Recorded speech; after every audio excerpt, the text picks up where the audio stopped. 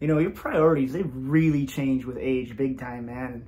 For example here, I could never have sex again for the rest of my life, and I'd be fine with it, because what it comes down to is, do I really want to lay here for an hour, hour and a half after I get done putting it to the old lady, engage in a one-way conversation about curtains that I just don't give two fucks about?